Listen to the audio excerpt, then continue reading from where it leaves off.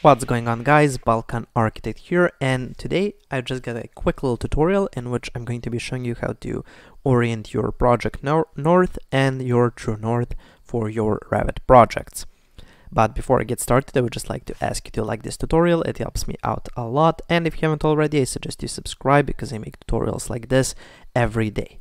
Okay, so let's get started. As you can see over here, I've got just a simple floor plan, and this is a small house. And usually when you're working on a project, you don't have your house oriented in such a perfect way to north.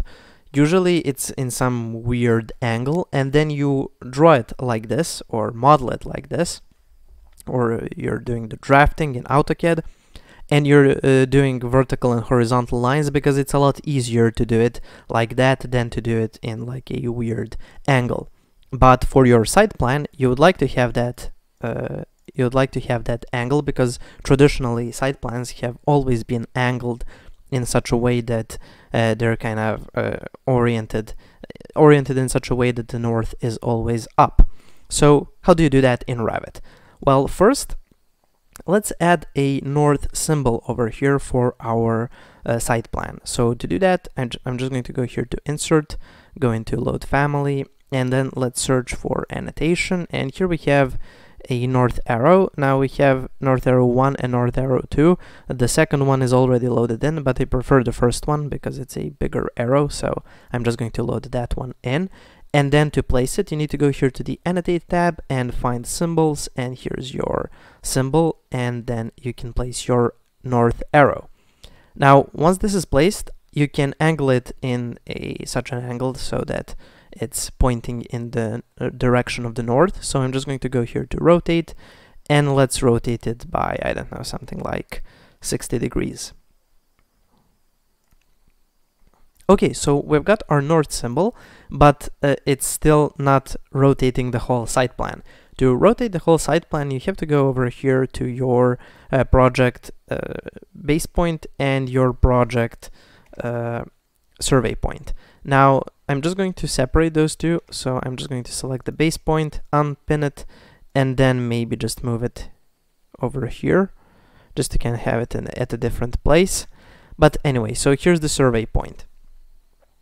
Okay, so you have those, and you can use this to orient or rotate your true north. But before you can rotate it, first you need to go to the Properties panel, you need to scroll down and find Orientation, and then change it from Project North to True North.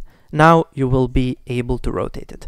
So now to rotate it and make this arrow point up, you need to go here to the Manage tab.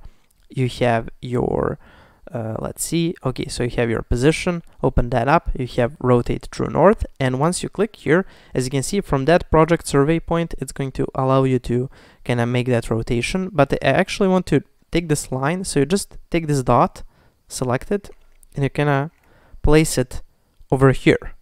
So I'm just going to place it over here at this arrow, and I'm going to use the arrow to orient it or rotate it upwards so it's pointing up at north.